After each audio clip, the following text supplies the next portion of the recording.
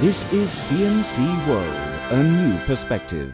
The energy crisis is one of the biggest challenges in the 21st century, and scientists around the world are doing all sorts of research in order to find replacements for traditional fossil fuel. Some scientists in the Netherlands are saying they could cut the cost of energy by using urine. Aside from the popular alternatives, such as wind and solar energy, power sources can be obtained from many waste materials, including urine.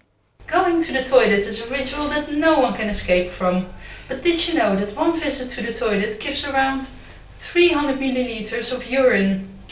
You can either flush this back in the toilet where it belongs, or you can make energy out of it. Scientists have calculated that with this little bit you can light a lamp for around 2 hours. How that works? You're about to see that now.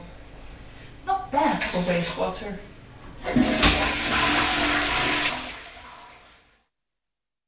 Yes, my name is Dennis Heikoop. I'm working with the company Royal Haskoning DHV.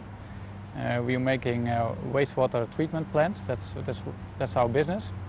And we are now here at the TU Delft, the Delft University. And here is one part of our pilot for the fuel cell. The idea is quite new. All the components of the idea are actually proven and done.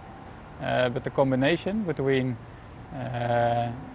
ammonia from a wastewater treatment plant to a fuel cell and then making electricity from it, that's the new part of it. At the TU Delft University, Professor Patel and his co-workers are doing further research. What we are trying to achieve is very high efficiency electricity production, mainly from biofuels.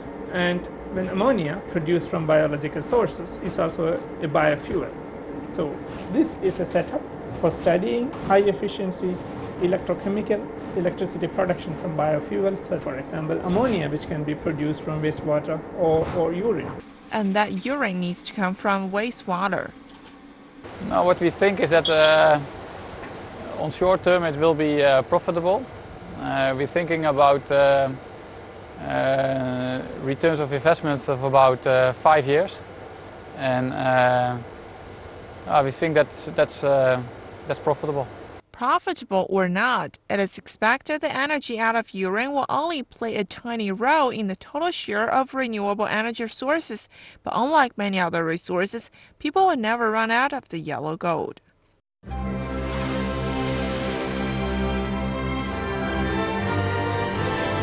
This is CNC World, a new perspective.